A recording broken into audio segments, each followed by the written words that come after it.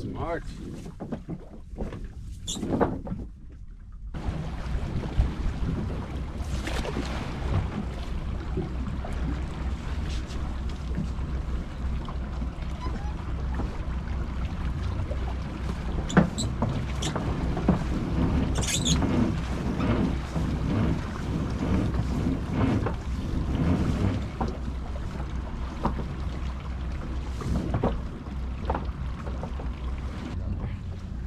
How is it going, boys and girls? Welcome back to Key West Waterman. My name is Aaron Young.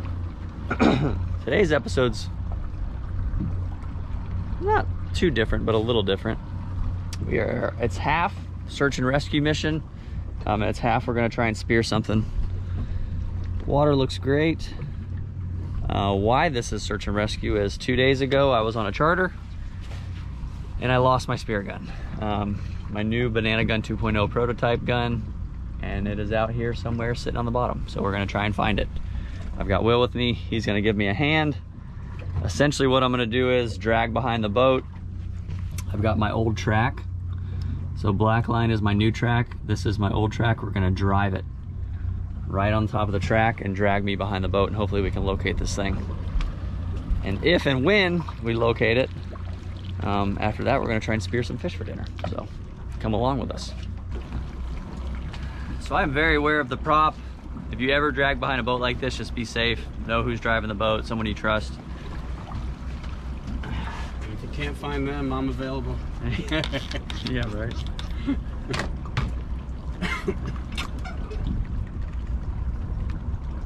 Just be careful if you ever drag behind the boat. I get a lot of people that ask me how my mask doesn't leak with my mustache. Trim the top of your mustache. When you're filling out the application to be a spear fisherman, you have to check have a cool mustache or be a spear fisherman. You can't do both.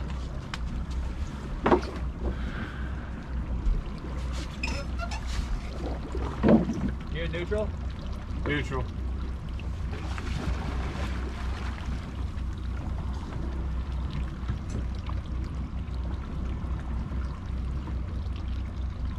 All right, you're good.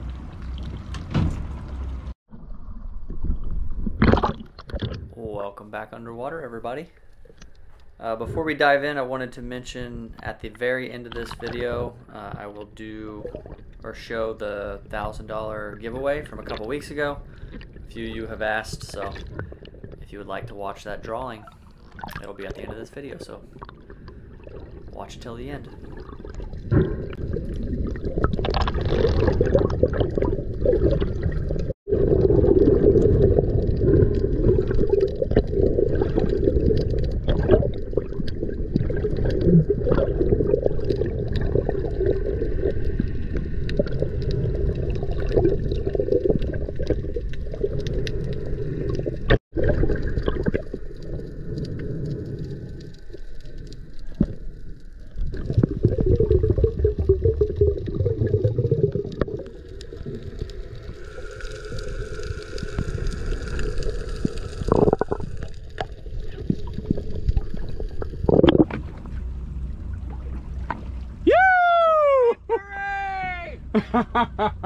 Oh my God!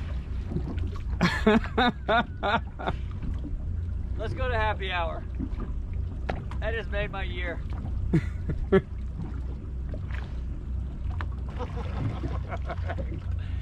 I feel like a teenage girl. Oh my gosh.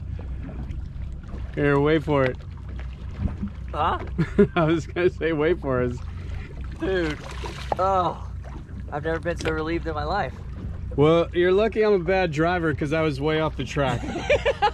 I'm not kidding you. I was wondering, I feel like we were doing all kinds of zigzags. We definitely were. Oh. So if you're wondering why the gun was still loaded and why it fell out, a lot of times I'll leave it back here like this In the splash well, completely safe. It was literally flat calm like this, and somehow it managed to fall out. But let's go shoot a fish. Big thanks to Will, cooking with clams. He's the best boat driver, gun finder ever. Actually the worst, and that's why we found it. The worst. Hey, happy accident. That is perfect. Oh my gosh, my day is made. Oh my gosh. So if you ever lose a gun and you go searching for it, save your track. So this yellow line, like I said, can't remember if I said it actually. This yellow line was my track. I did a loop to pull the anchor, and this straight line was it. And in Will's defense, it is very hard to drive in a straight line and idle, especially when there's current. We've got current out here. So he was trying to follow this yellow line right here, and he was a little zigzaggy, and on the bottom of this little bloop is where I found it, and the current was running pretty strong that day, so. Oh. Success. Thank you, Will. You're the man. All right, let's go shoot something with this bad boy. See if she's still got it. 2 days under the sea. So quite honestly, I was out in this area 2 days ago on a charter, and we saw a ton of shooter hogfish, and it's a species I haven't covered yet. And the reason being, I think hogfish need a little help. If you know where to look, I see plenty of shooters. And I made a comment in a video, and people not went up in arms about it, but I had hundreds of comments. Why don't you shoot hogfish? Down here, I think the numbers do need a little help. There are plenty of hogfish. There are hogfish everywhere. There's a lot that are just under the size limit. The size limit legally is 16 fork length. And for years, I was having so many people, once they changed those regulations, it used to be 12. Anyways, for years, I was having so many people shoot undersized hogfish on my charters. So I made the decision to make hogfish closed on my boat year round for my charters. Just because, one, it's one per person per day, so it's not really gonna make the day if you shoot one hogfish. And two, all those hogfish that were being shot and undersized, I can't keep them, I gotta throw them back. So unfortunately, on charters, we were killing fish for no reason. So I made the executive decision to close hogfish on my boat for charters. But like I said, there's a lot out here if you know where to go.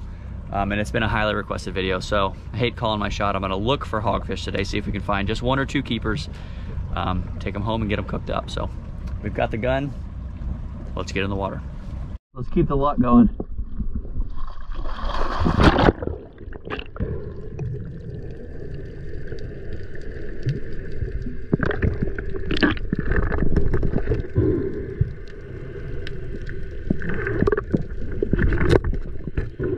So this is the first spot. The way that I chopped this up, it kind of makes it look like it's all one spot, but I think I dove 4 or 5 spots throughout this morning.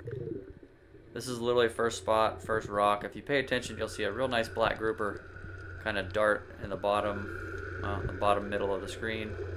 Bloop, scoots back in the rock, and there was a real healthy hogfish in there as well, but I was just, first drop, saw a decent one, so I was just waiting to see if I could find a little bit of a bigger fish. This was the second spot, just all kinds of life. I wish, doing this for a living, some days there's just fish everywhere. Some days they're hard to find. This day there was just fish everywhere. It was such a pleasant morning dive. There's a nice dog snapper here. I'm not actually going to shoot this dog snapper, I'm kind of just messing with it. A lot of times, even if I don't plan on shooting a fish, I'll kind of just tinker with them just to see how they'll behave, how they react to certain things. And you can see a real nice hogfish here, comes in, big, nice snout. That's what you look for when you're looking for keepers, is a big, thick snout. I'm kind of waiting, not completely sold out, and I start to move towards it, and I see another one. That's a nice shooter. Now I don't know which is which, or not which is which, I don't know which one's the bigger one. And I look past it and I see an even bigger one. And like I say a couple times later, I haven't dove these spots in forever. It's just so nice to see how much they've come back. And I definitely could have taken a shot earlier, but I'm just waiting. You know me, I'm waiting until I know I have that nice broadside shot. If you take that going away shot, there's a chance of tearing out. I hate injuring fish. I just wanted to make sure I had the good shot there. And I say it several times in this video, but hogfish are just so mellow. They're such an easy target. I think that's why I think that's why the numbers were struggling, is because, no offense, but anyone, any beginner, any average Joe can go out and shoot hogfish.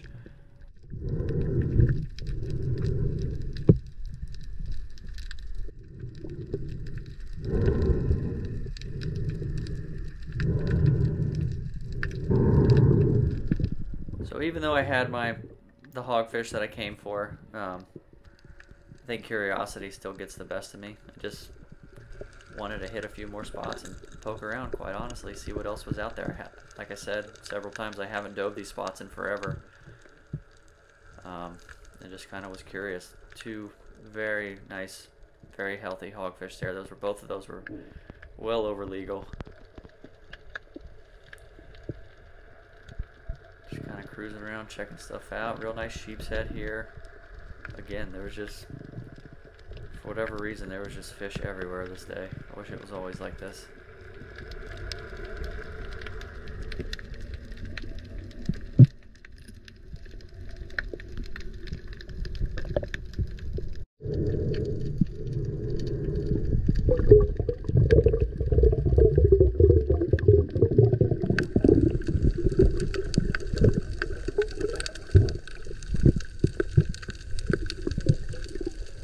Just the amount of life, just tropical fish that these spots hold is impressive.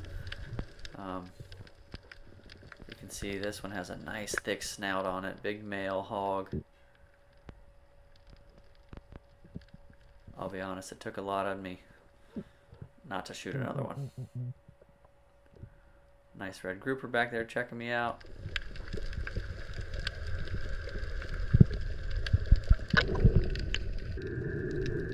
So I mentioned it with the dog snapper I was kind of messing with earlier. A lot of times, even if I don't have intentions on shooting a fish, I'll still just kind of mess with it, put myself in certain situations, line up on it, swim at it, chase it to see where it's going to go. I think it's an advantage I do have, as I spend so much time with these. I get to study their behavior, what a fish is going to do when it goes under a ledge or behind a rock, or I don't know, the list goes on. I think it definitely gives me an advantage spending so much time in the water with these. I get to study their behavior and kind of know how they're going to react. You can see just absolute beauty of a hogfish here. Took a lot of me not to shoot that one. That's a fish most people dream of shooting. Big, thick snout, hefty male, but I already had what I needed, so save that one for next time.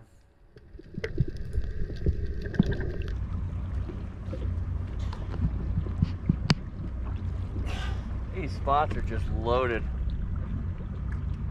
There was 3 shooters on this spot. I did 1 drop. That was it. Look at this. Beautiful. Just absolutely beautiful hogfish.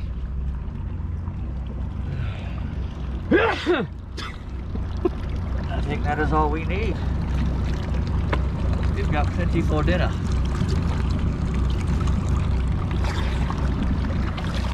So I hit a few more spots, and quite honestly, I'm seeing a lot of hogfish in this area. I haven't dove these spots in probably over a year, but just being back, I mean, I think on 3 or 4 spots, I saw probably 6 to 8 shooter hogfish, nice, hefty, you know, 19, 20-inch shooter hogfish. But while I was in the water, I realized I was gonna get another one because Will's on the boat, but I don't even know legally, from a legal standpoint, if I'm allowed to shoot his fish because he's on the boat. I know on regulations, it'll say 1 per harvester per day, but I don't know if Will legally has to be the one to harvest it. So I'm not going to take 1 more. I'm just going to keep just my 1. It's, you know, it's a 20-inch hogfish, so it's plenty for dinner. So if you do know the answer to that, let me know. And not you think you know the answer, if you're an FWC officer or you know someone who is, I'd be curious to know if because Will's on the boat, could I have legally speared his hogfish today? But again, that's all we've got out here. We're gonna head back to the house, get this hogfish cleaned up, and we'll have them for dinner. I'll see you there.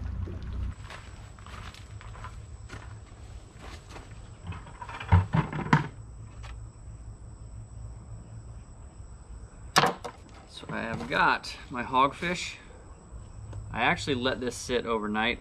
I'm a big fan of fish resting on ice. It just really makes it easier to fillet. I think the meat's a little better. It's a nice consistency.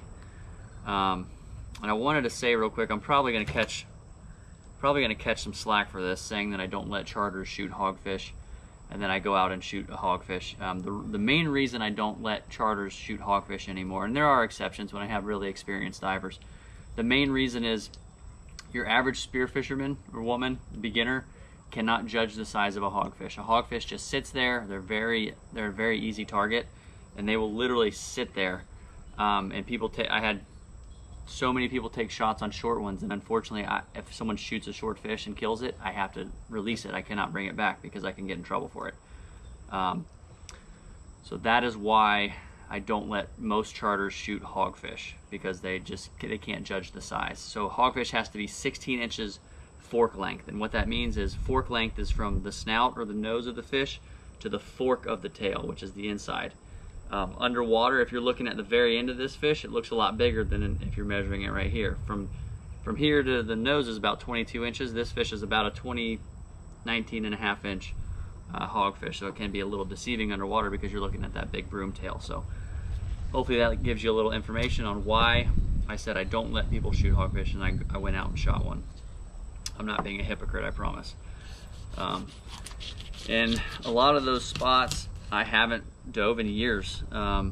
Ever since they changed the hogfish regulations, I quite honestly stopped going out there because I had, again, so many issues with short ones being shot.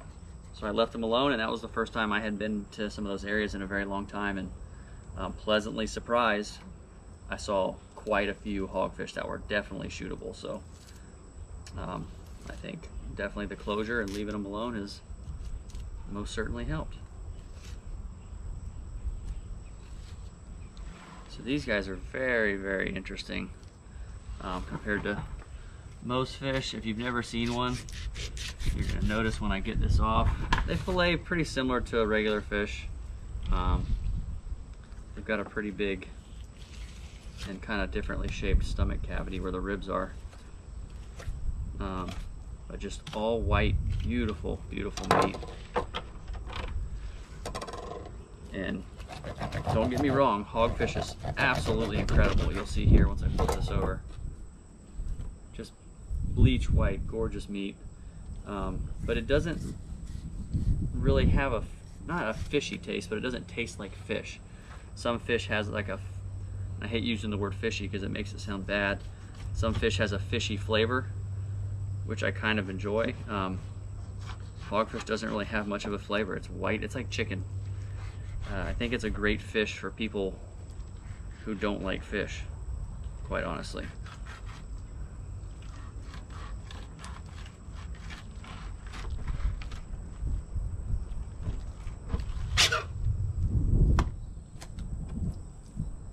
And you can see, just beautiful white, no bloodline. Really happy to see the population coming back because there's not much better than fried hogfish, blackened hogfish. I mean, anything. It's just such a versatile fish. Really great sashimi.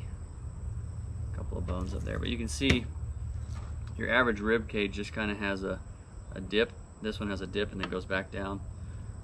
I took that guy off. There's kind of some random pin bones in there. These are hard to, I'll be honest, they're kind of hard to figure out exactly. So that is where my bloodline would be. So I take it off on that side. Try to come up under where those ribs are and save as much as possible.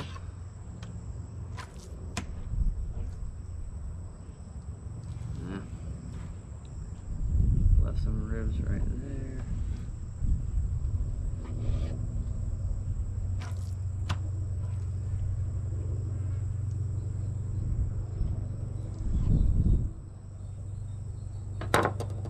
That is our beautimous hogfish fillet. I have not decided what I'm going to do with it yet. Madeline wants me to fry it. Go figure, but I don't know yet.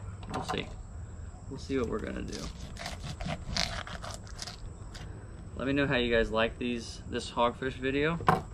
I really love shooting these. They're just a beautiful fish. They're delicious. And I was really happy to see as many as I did. Really happy to see the numbers coming back. And really happy to find my spear gun.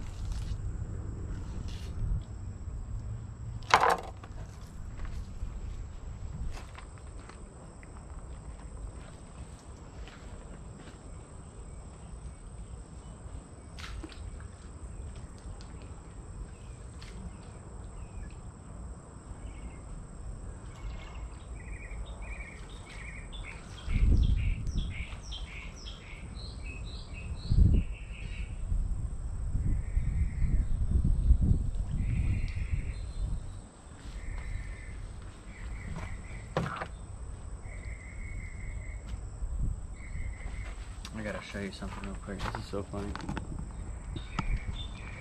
I love rinsing in the canal. All these little minnows and hardheads go crazy.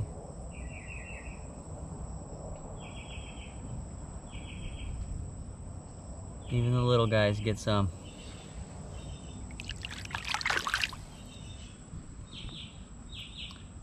I will see you in the kitchen.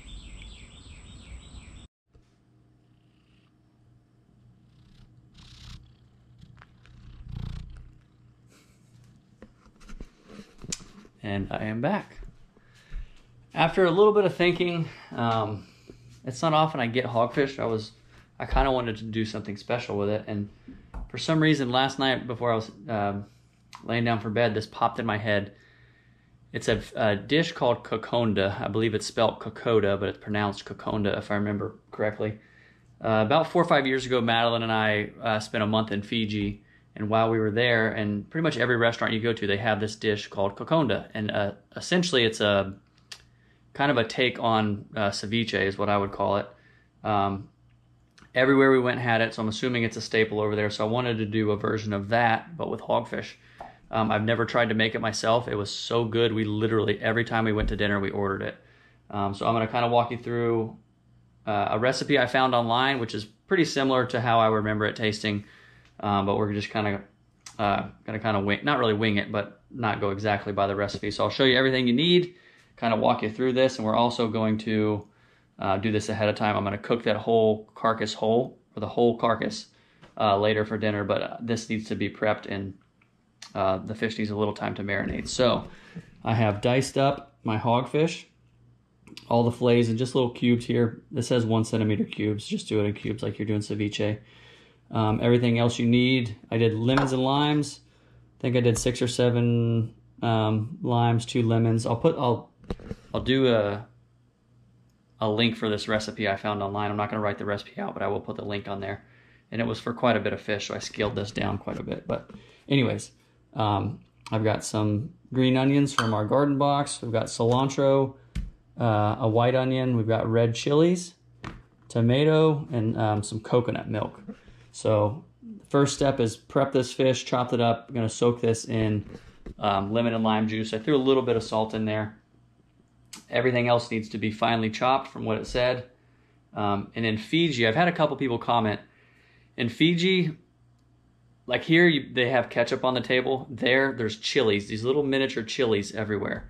And I wish I could find them. I don't know what they're called. If you're from Fiji or been to Fiji and you know what those chilies are called, and if there's any way that I can find them, please let me know. But fish is in the marinade.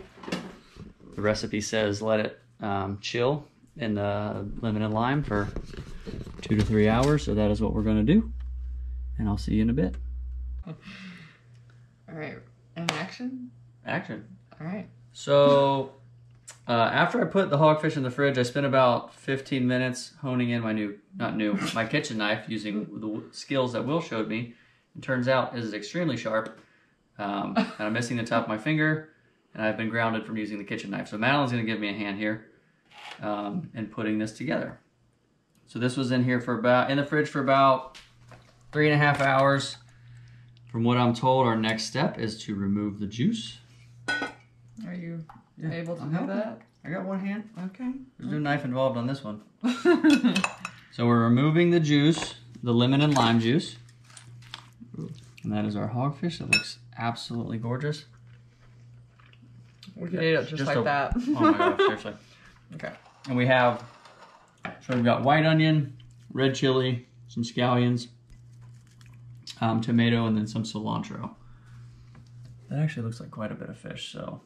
Should I do the whole thing? Yeah, I was gonna eyeball it, but throw that whole thing in there. Boop. Yeah. It looks right. Oh yeah. We like spicy. Oh yeah, this is perfect. I'll be stir.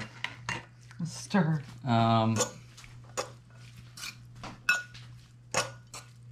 cilantro.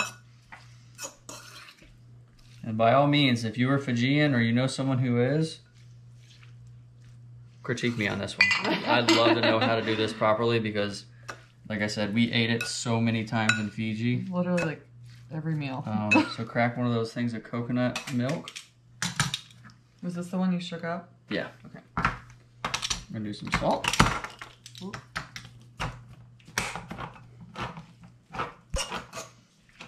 It's so pretty. You know, we should do this for Christmas. It is kind of a Christmassy feel. Uh-oh. Uh-oh. Uh-oh. Here, there we go. Okay. Start with just a little bit. Yeah. We're rookies here. Mmm. Oh my gosh, I'm so excited. Oh, it's so nostalgic. And I imagine, like ceviche, this probably gets better the longer it sits, but we're gonna try it now. I mean, that looks... More? You look a little more. Okay. It was like soupy when we had it. Yeah, I guess it kind of was. It was almost like Peruvian, where there was a Yeah. lot of sauce and a... Mmm. Good. I love coconut milk. Alright, that looks... Again, Salt? I added salt. Okay. Oop. Again, if you're Fijian, get some chips. We're gonna try. I'm gonna try it with just this guy. Wow. I was trying to show it to the... And I'm gonna forego the whole hogfish thing, or the carcass of the hogfish, just because I'm missing my finger and I'm asking for help here. Babe, I can help. Should I head bob or what should I do?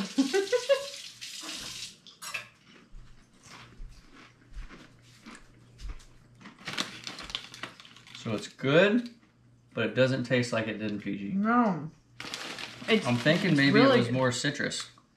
Should we squeeze some more limes? Let me do this.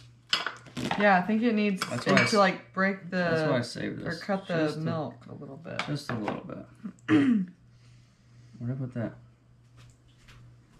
We're a little dysfunctional right now. It's really good, but it is missing something, so I'm counting on you Fijians to... Do you have Fijian subscribers? Yeah, I've had a couple people comment and said that they watched. I couldn't believe it. They told me how beautiful they thought the Keys was, which I thought that was funny. We're trying to move there. Yeah.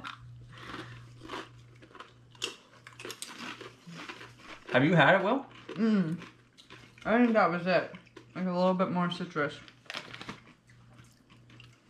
We So almost we're need definitely more onion. Real quick, we're rambling. Definitely on the right track.